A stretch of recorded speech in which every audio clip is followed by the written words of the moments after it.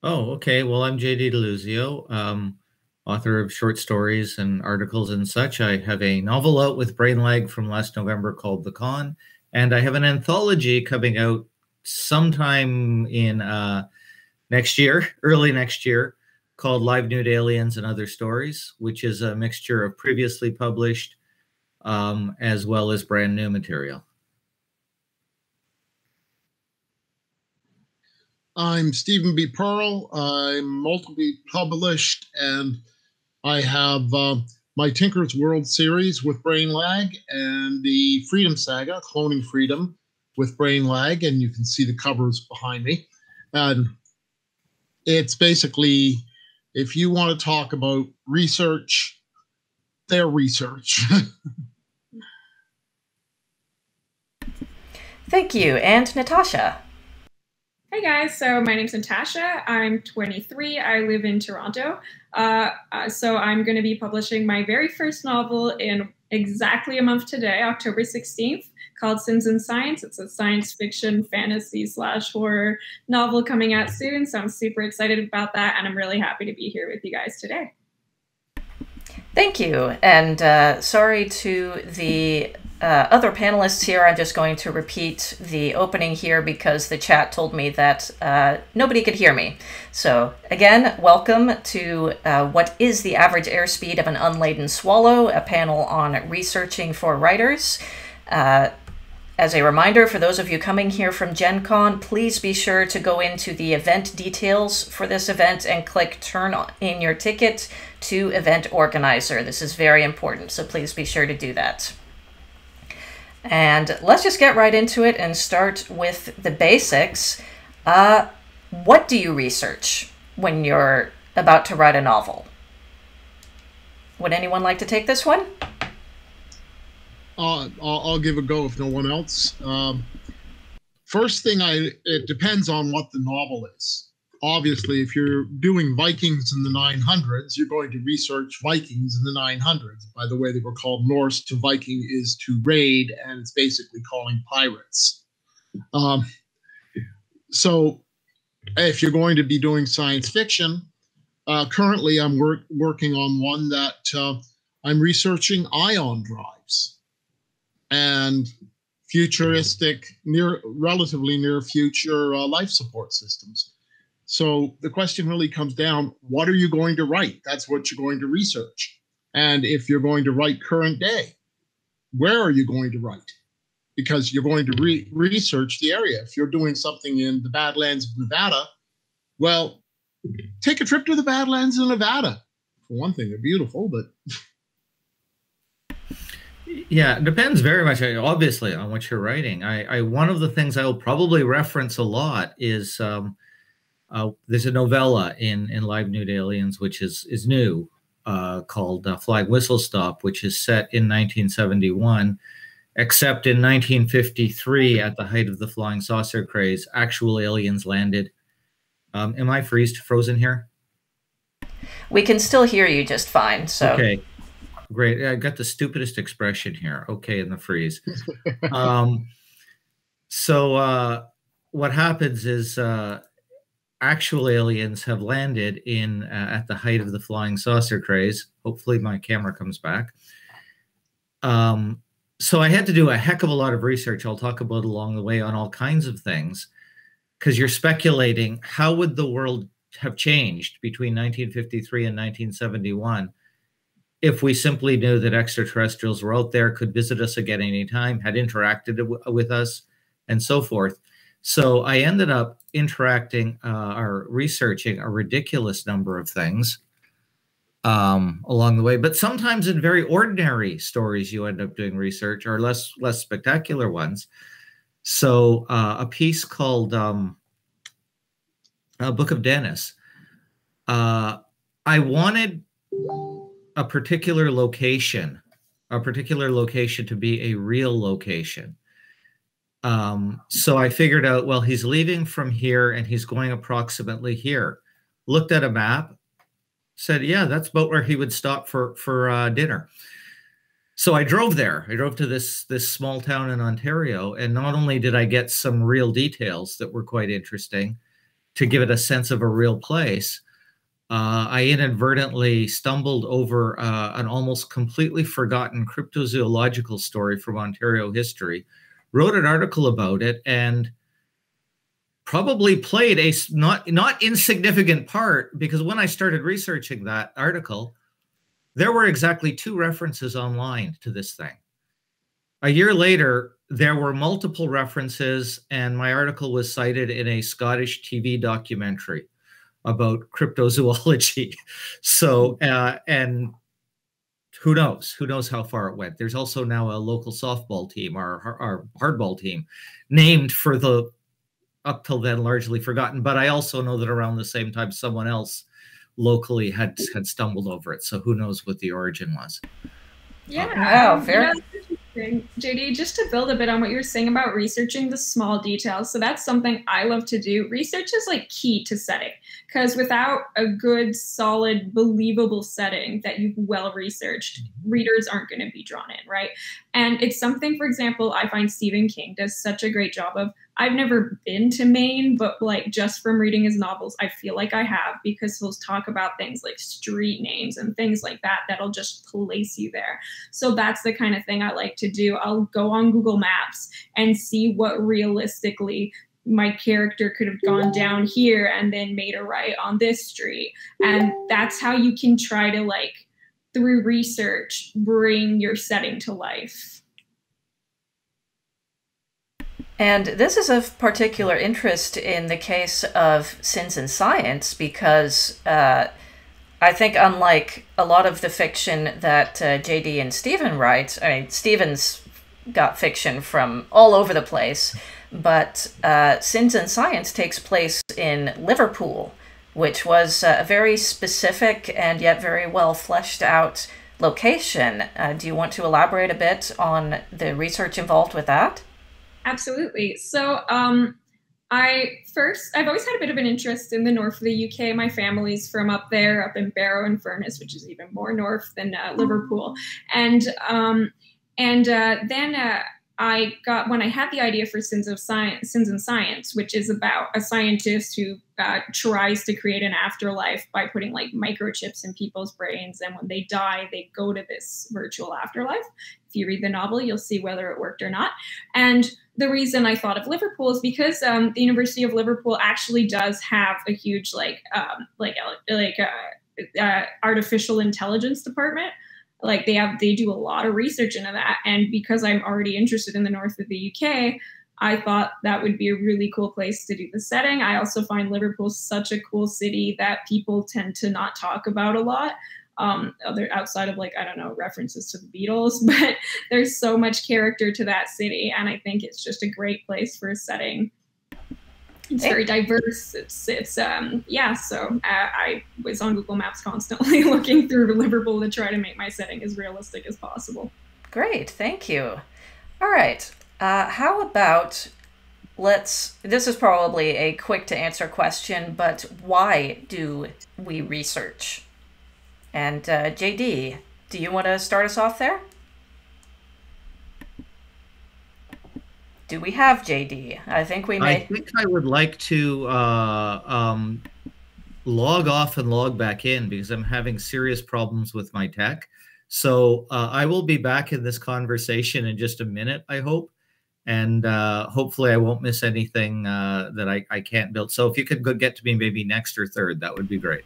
No worries. Stephen, how about you tell us, why do we research such things for the stories? Well, good fiction has to, I'm of the opinion, good fiction has to be based in good fact. That doesn't mean you can't go to the fantastic. I mean, any sufficiently advanced technology is indistinguishable from magic, and I agree with that. But you can't have somebody bopping around outside the spaceship in hard vacuum with no ill effects without a tech. You know, you can't have them doing the birthday suit. So you have to be true to science to that point. And also, there's nothing worse for being jerked out of the read or jerked out of the entertainment than really, really glaringly bad science. I'm a generalist. I am not a physicist. I am not a chemist. I am a generalist. However, interplanetary, interstellar, intergalactic, get that straight. Get that level straight. The Eureka television series, I was binge watching it for a while because I'd been told good things. And it got to one episode where they had a mold turning base metals into gold. Now, a mold can affect change at a chemical level. You're talking about change at a molecular level. To do it, you need a cyclotron. It can be done. It has been done. The gold would be worth something like $50,000 an ounce. I mean, it's completely uneconomically feasible. But that simple thing of know at least that much that you can get the general brackets correct. What I aim for, and what I think anybody should aim for in the research, is what I call a children's book level of understanding. You know it well enough that a sympathetic person who follows that as their science would be willing to say, okay, I can blur the lines and fudge it here, and all right, maybe the foundation of this is correct, and it's not making my teeth hurt. But if it makes your teeth hurt, then I think it really degrades the read, and I don't think it has a place. Well put. Natasha? Right, yeah, no, very similitude. It's key, right? It needs to be believable. It doesn't have to be perfect. I mean, Star Wars, they're shooting in outer space and you hear the sounds of it and it's still fun and awesome. But, it can't just totally, like Stephen was saying, just jerk you out because you're like, this makes no sense. And that does happen. I think the movie that did the most impressive job of just respecting the laws of physics is Interstellar. That's just a stunning movie, how they respected string theory. I recommend it if anyone hasn't seen it. If you want to see the perfect example of science fiction that is as true as possible to the science, Interstellar. And yeah, I think, we are writers. We're not all physicists or scientists. We can't know for sure if everything we're saying makes sense to people with a certain expertise in a field. But what we can do is ask their opinion. So when I wrote the first draft of my novel, I had a lot of computer science that I was kind of just inventing. I don't know anything about coding. So I had one of my friends who's a programmer read it. And I was like, please let me know which parts of this makes you cringe and how I can fix it. And so that's what he did. So I think it's a good idea to just seek advice from people who know more than we do, right? Absolutely. God, yeah. Well, welcome back, JD. And, sorry, my computer decided to update, and it played havoc with the text. So of course, hopefully I'm still here. All right, fingers crossed. Getting back. Super talking about getting outside help. I just wanted to follow up on something Natasha said a moment ago about the movie Interstellar. A few years ago, I read a book called The Science of Interstellar, which I also found a really fascinating read because it had a lot of information on black holes and such, and how a lot of the elements of the story would actually work. It was written by the primary science consultant on the movie, and in fact, he and the writer, or the original writer, one of the two, they actually pitched the movie together, and that was kind of the big thing, was he wanted a movie that was actually based in real science. So, yeah, JD, I think we're still sort of talking along the lines of why we research. Well, again, to get something that's credible, that's plausible, that has some real world weight, that obviously you're going to make mistakes, but that you have at least have few, or where they're likely to be. Obviously the story and characters are more important, but there was a person with the con who read strictly for math There's almost no math in the con other than timelines. But I got a very mathematically gifted friend of mine because I said, look, there's a case where the character Patty does this math thing in her head. And everyone goes, what the heck just happened? And I said, two things about this problem that I put in there. I said, one, I'm guessing because I'm not a super skilled mathematician. This, first of all, has to be right. Secondly, it has to be the kind of thing that a sufficiently intelligent, Patty's sort of a teenage genius geek girl, could do in her head like that. Because I hate fake genius in films and books. I hate, where the film where someone hits 3 keys on their Apple and suddenly they're into the Pentagon or something. So this has to be believably something that a sufficiently intelligent teenager who's mathematically gifted could simply see. And everyone else in the room is going, what? Because even though most people just read through that part, oh, she did something smart. I thought the people who know math, I want them to see that that's correct. Same thing with the hack that they perform. I know a number of people with some experience in that field, and I have a number of friends who are in IT, and I wanted to make sure that it would pass their sniff test. This hack could be performed and not be detected, like i.e. not be traced. Because the biggest problem is usually not performing the hack. It's performing the hack and not having, every relevant agency know exactly who you are 10 minutes later. So things like that, I want them to, as much as possible, be passable. If some things have to be hand-waved, how did the aliens get to Earth? I have no clue. They have to be hand-waved. But I think that idea that you don't have to be an expert in everything, but you at least have to be convincing enough that people who might know something about what you're writing about aren't going to say, that just would never happen. Or if they do, it's something they'd be willing to let pass. And we all have our limits. We've all seen that movie or read that book where we stopped and just rolled our eyes because there was something there that would never happen that way. That doesn't make any sense in terms of that particular thing that you might happen to know about. I've got a good example, but I'll save it for later if there's time. Thank you. One of the things that I find very useful in this, I've recently had to do, believe it or not, navigational plots for interplanetary travel. And you talk about mind-boggling, mind-numbing. And then you can simplify it really well by saying, yeah, but you've got acceleration phase, coast, deceleration phase. And if you're talking about it being 5 light hours away, and you're traveling at 20% of the speed of light, well, 5 times 5 is 25.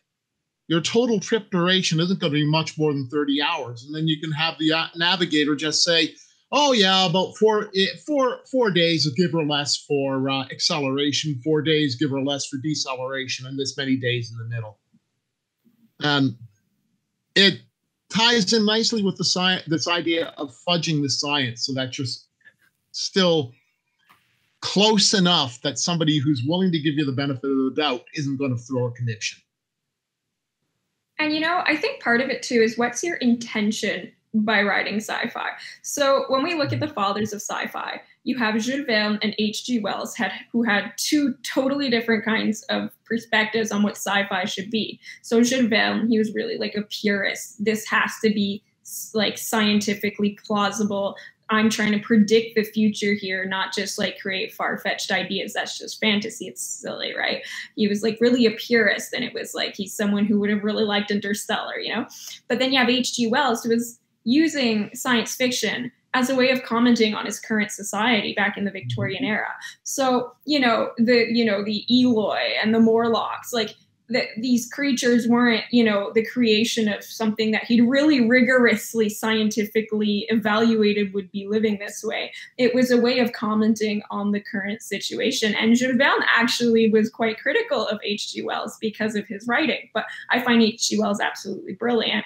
You take like in The Time Machine, he's just kind of, it's almost like as if science fiction is a hyperbole he's using to show just the extremes of the industrialization at the time.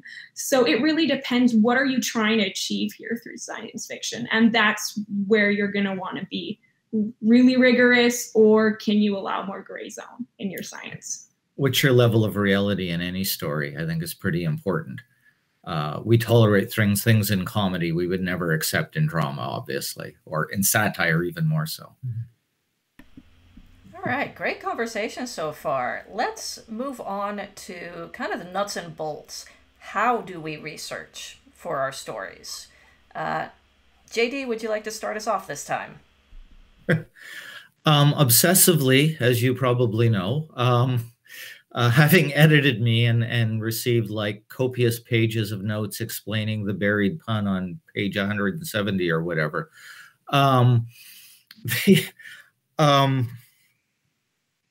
Flying Whistle Stop was interesting, and it took me a lot longer than I'd hoped. I was planning to finish something else this summer, but Flying Whistle Stop stretched out. And part of that was research, because I'm trying to imagine an entirely alternate 1971. And some of it had to be based in reality, and some of it I could just say, look, this happened. And that raises all sorts of interesting questions. So, for instance, because I actually set it in a real location, I got access to from a library, despite there being a pandemic, on maps. And I thought, oh, city developed significantly between 1953 and 71. That was a huge period of expansion. That expansion would now potentially happen differently, since that city was one of the landing sites. I spent a ton of, I already had background in the space program, but I spent a ton of time reviewing the space program, because in the alternate reality, like we have Wernher von Braun's wet dream of a space program.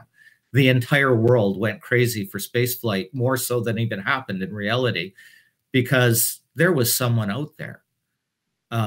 And that someone could drop by, or someone maybe less friendly could drop by, and so forth. So suddenly you start looking at, what were they trying to do? What were some of the ideas they had for the space program that never got off the ground, or could have got off the ground, but there were political issues and so forth. I mean, I arbitrarily picked a date in 1953 because an obscure group had declared that World Contact Day for telepathic contact with aliens, and I thought that would be a funny date to pick. Except the date I picked, the Korean War is coming up on a ceasefire in real history. Stalin has just died, so Russia is at a very particular place.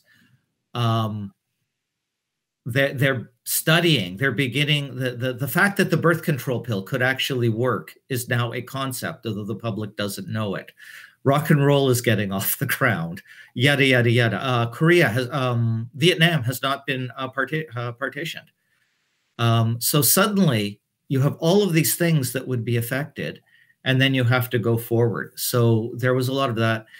Because there's a musical element, there was a lot of research into how pop music developed. So you do a lot. And then, of course, I also had to look at UFO folklore, because the UFO folklore was at one of its heydays in 1953, and that was very deliberate. And I think the thing that I kept tripping over, even though I knew it, was the fact that the entire UFO phenomena developed without anyone giving, flying rat's hindquarters for Roswell. Roswell had absolutely no influence for 30 years. It was all traced to Kenneth Arnold. Project Blue Book didn't look at Roswell. The UFO documentaries of the 50s did not mention Roswell. It wasn't for 30 years later that you suddenly got these dubious claims of aliens at the Roswell crash that it became famous. And then it got retrofitted into a history it had never been part of. So I said, okay, I am not mentioning Roswell anywhere in this story because it would be meaningless to everyone. So you start trembling over things and saying, can you use that? You know, can I have Marvin the Martian say this line because he existed in 1947? But, you know, the earth-shattering kaboom line was in a late 50s cartoon. Would that cartoon have been made? I don't know. I just decided it was. Some things you just have to go with. And some things you think, that wouldn't have been a thing. Or that might have not developed that way. And one of the things that you've told me that was a really helpful source for searching up, you know, kind of the state of the world at that time in history was you looked at old newspapers through like microfiche at the library. And I think that's an excellent idea for, you know, somewhat contemporary stories anyway. Now, obviously there will be a little bit of a slant, but that's definitely a good avenue to take. Natasha, you kind of touched on this a little earlier, talking about going into Google Maps and looking up Liverpool and a couple of the other things you said, but how do you do your research? Like, I definitely first create the plot in my mind, and then I see research as kind of a way of just kind of, you know, cleaning out the rough edges, making sure everything works. You don't want research and being really, really close to like the facts and all that, getting caught up in that to get in the way of the creative process. I really think it's important to first just create in a kind of like unhinged way, just write your story. Then after that, you can start worrying and fussing about those kinds of details. And, you know, at the end of the day, if like it's going to totally just get in the way of your plot, then it's okay. You can just push past that, right? So, I think it's important first to just let the creative process happen. Then research is kind of part of the fine tuning, it's part of the nitpicking, just like finding all those typos and all those words you use wrong. You also want to then throw in your research, make sure that everything lines up as well as you want it to, for your story to be effective and believable for your readers. So I really see it as part of the refining process rather than the actual initial creative process, if that makes sense.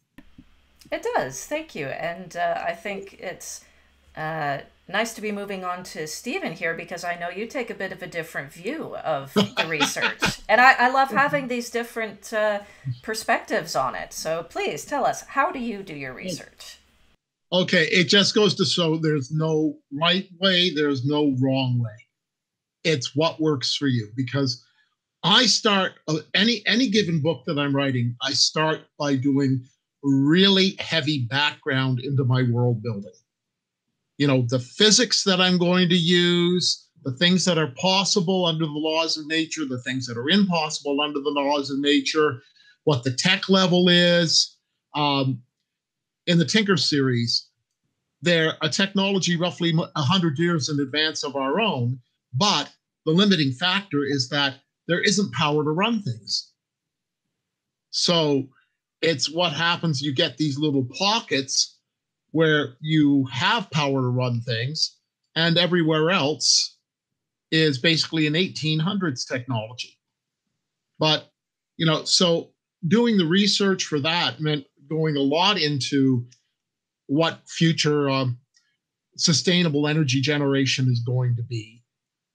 And I do a lot of stuff with the encyclopedia, because the encyclopedia is wonderful in so much as it gives you enough background that you can fake it. And I know I've offended people by saying that all writing is faking it, but all writing is faking it. But well, most writing is faking it, because I have not been in outer space.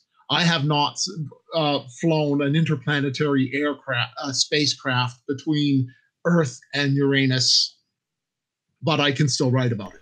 And hopefully you haven't lived through a technological apocalypse either.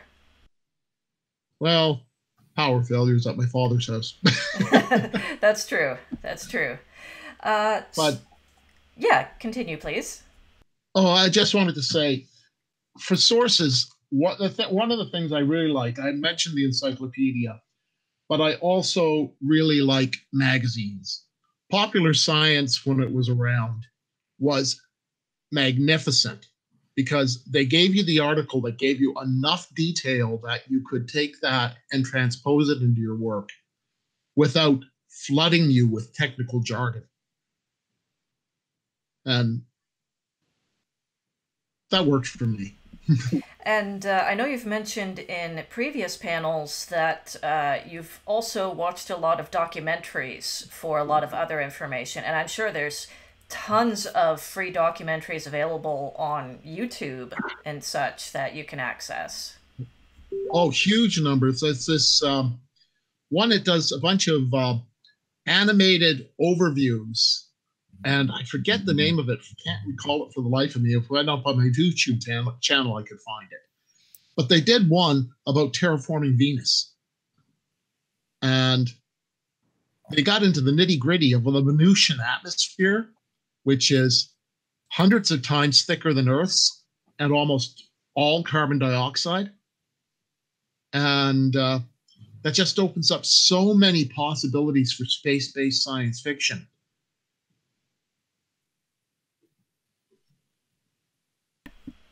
Thank you. Yes. So let's talk a little bit about sources, because you mentioned the encyclopedia, we mentioned the documentary. What are other good sources for your research? And as a follow-up, Wikipedia, yes or no?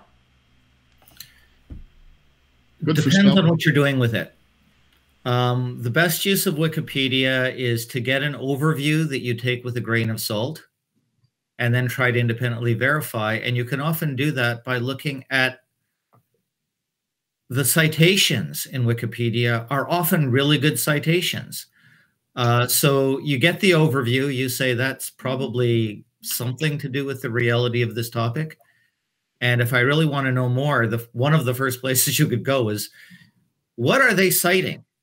And are they doing it correctly? Because as you know, between a peer-reviewed article and the popular version of it that appears in the press, there's like some kind of game of telephone tag going on that changes the meaning.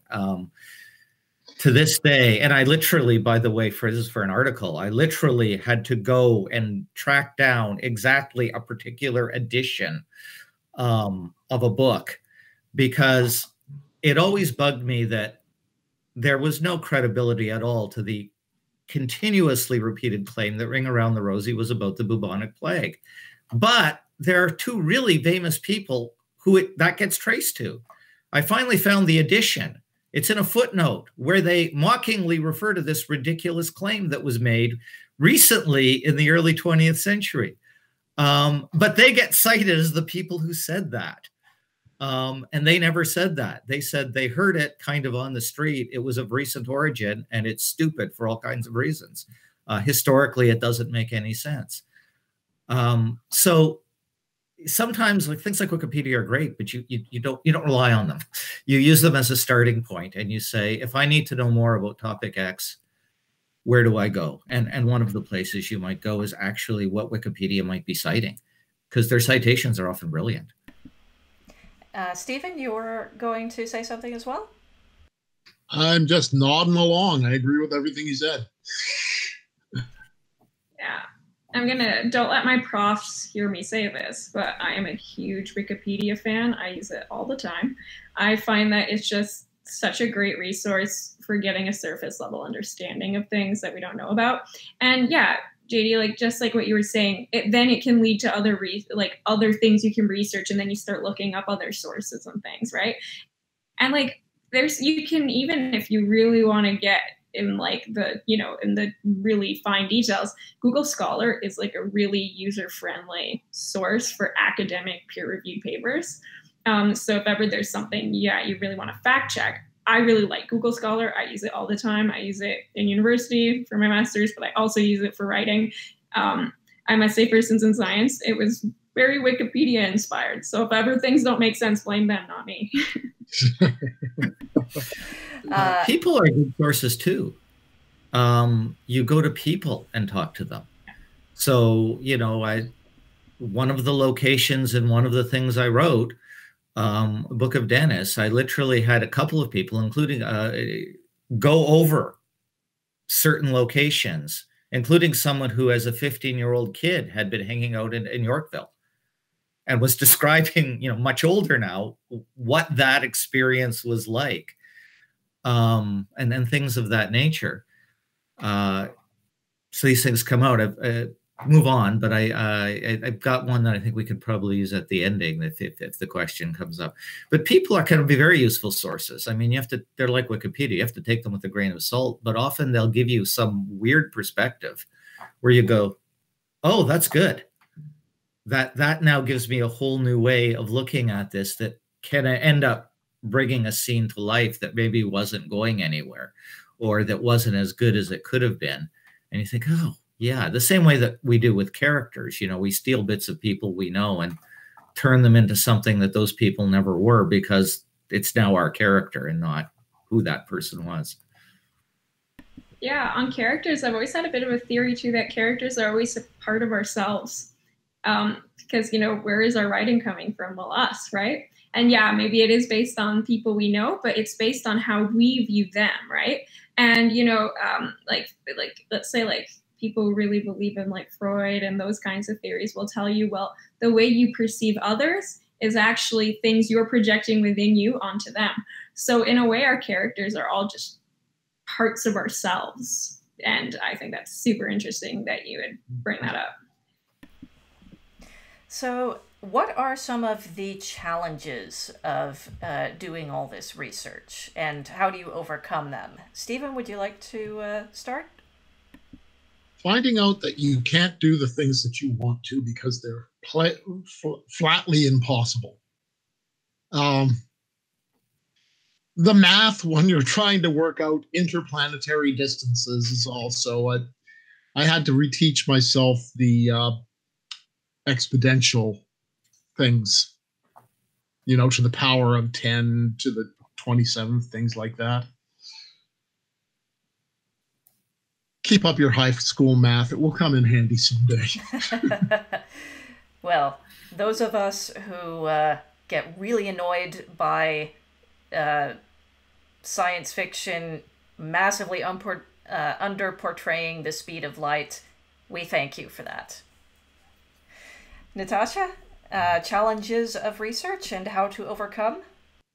Don't let it get too much in your head. You don't want to just end up spiraling and trying to make this as absolutely truthful as possible that you're not even progressing in your work because you're just obsessing with, does this work? Does this make sense? I was just at one point I was texting one of my friends who's a programmer, just these massive messages but what about this and this and this, and does it even make sense if I do this way? And he was just look, why don't you just use this one sentence so that you're keeping it vague? You're not getting into that level of detail and you don't have to worry about it. I'm yeah, I'm going to do that. So, don't let it get into your head. Don't obsess over the, those really frustrating details that we just can't figure out. There's always a way of kind of getting around it if you must. So yeah, just don't go down that rabbit hole. JD? You find exactly right. Find the balance. You want enough research that what you're doing is credible, or at least you understand the basic issues that you might have to fudge.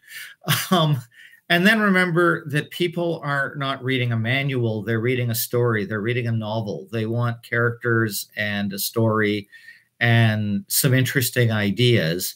And if they wanted to know about the math related to interstellar travel, they would read, a peer-reviewed article about the math related to interstellar travel.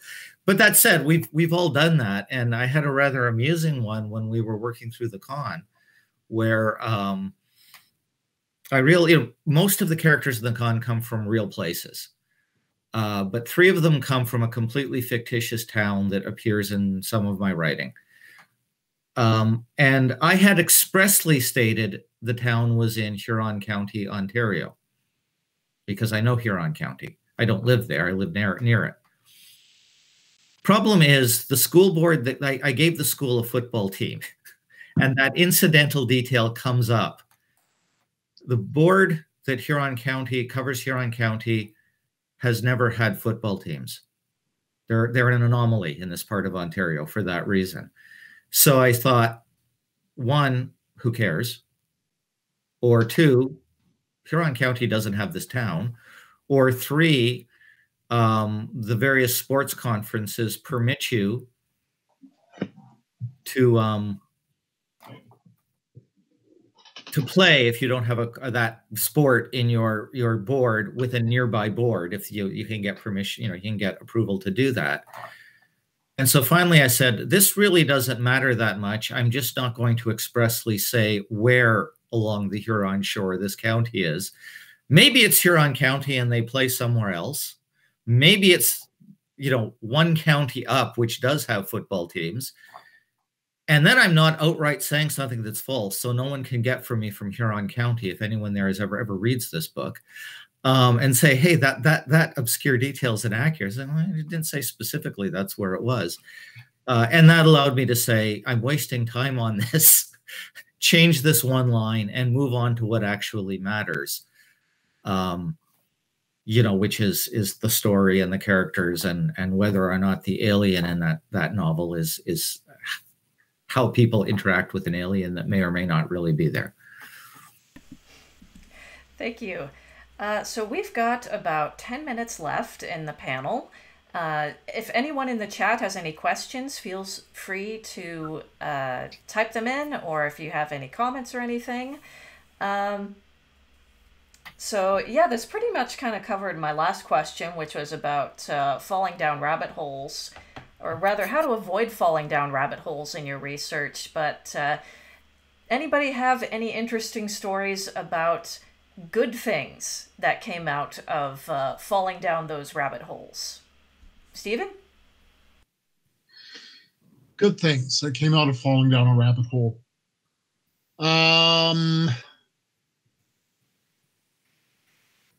Can you come back to me? Sure. Natasha?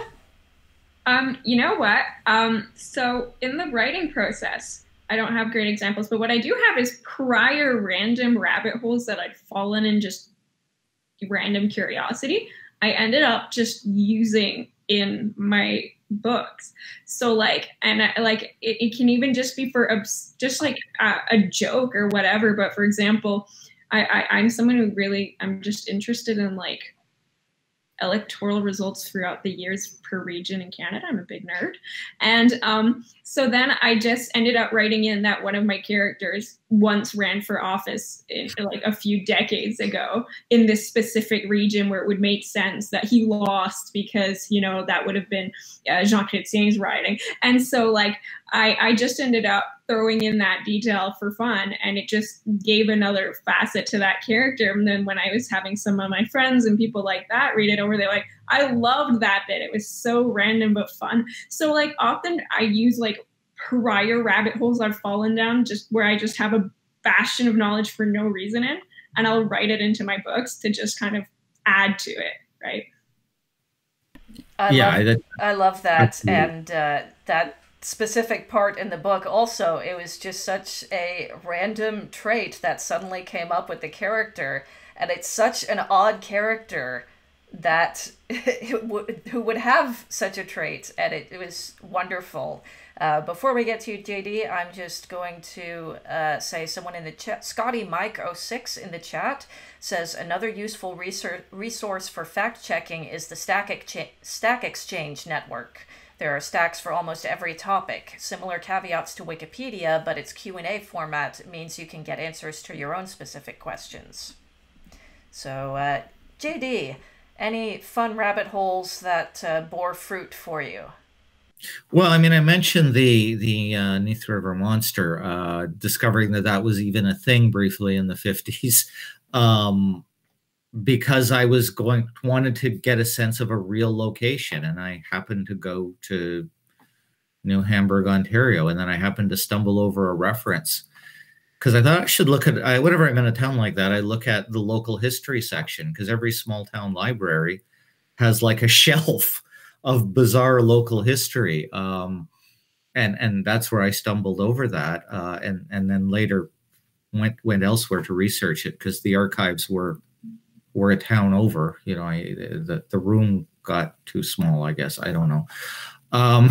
But that kind of thing, I think, happens all the time, where you stumble over a detail. It might be a fact, or it might just be something where I've got to use that somewhere. So in another foray to a different small town where I was looking through the local history, I thought, the local history, there's this book of archival stuff, and they're all against weird, fancy, colorful backgrounds in this book. That's so weird. And then I looked at it and I realized they made this in the early 70s, and they decided as their scrapbook for the town that they put on the shelf in the library, they would use a wallpaper sample book from, I guess, whatever local business was selling wallpaper.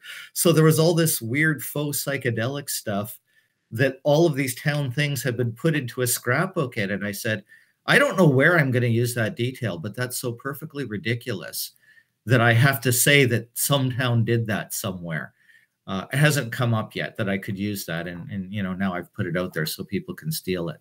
But I just thought that's absolutely hilarious that someone said, hey, we'll just use last year's wallpaper sample book for our town scrapbook and put it in the library. True story. I love that. Stephen? Okay, I've got one now.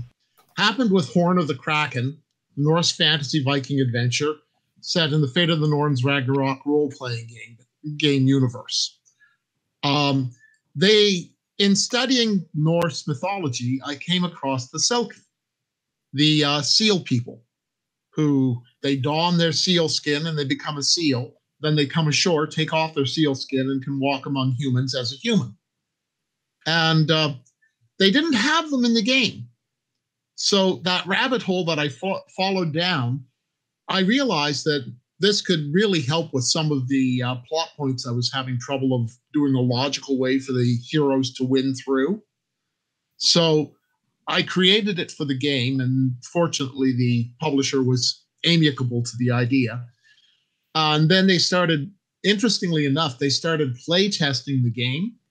And the Selkie, who I'd always intended to be a non-player character, was so popular that in the modules, they've created her as a player character, and it's basically a new character class.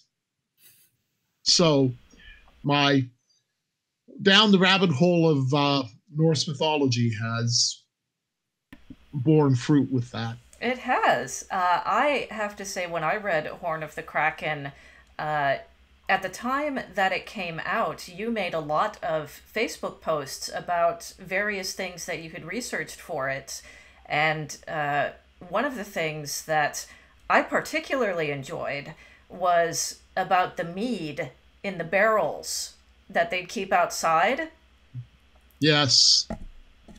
And how it would ice and become more and more concentrated as the winter went by. That stuff is rocket fuel. Even just straight, it doesn't have to be frozen. I've had an experience with mead. I've had modern meads from some wineries in the Niagara region, but bit sweet for my taste. Well, is there anything else anybody would like to share? Going once, going twice. Every rabbit hole is a potential new story or a potential new detail. So it is useful from that point of view to occasionally fall down a rabbit hole and say, oh, I can sock that away from later, or that's a thing, or that's a character. I had a whole character come out of doing some research, and in one frame, there was a guy in the background. And I said, I'm totally basing this character who hadn't been developed yet on what that person looks like. So yeah, that can happen all the time. You just don't know what you're going to come across when you start researching. And I have one important thing I want to say. Natasha, congratulations. Oh, yes. You have your first book coming out, and really happy for you. It's a great feeling. Oh, thank you so much. I'm very excited. One more month.